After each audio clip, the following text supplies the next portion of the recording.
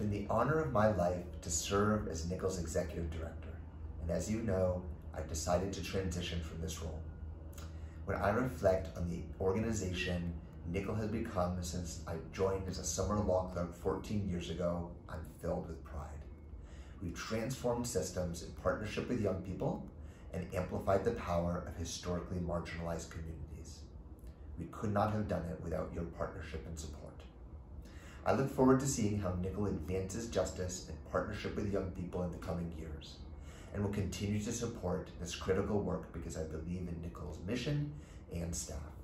Please join me in donating today and ensuring NCYL can create a world where every young person thrives and can achieve the future they envision for themselves.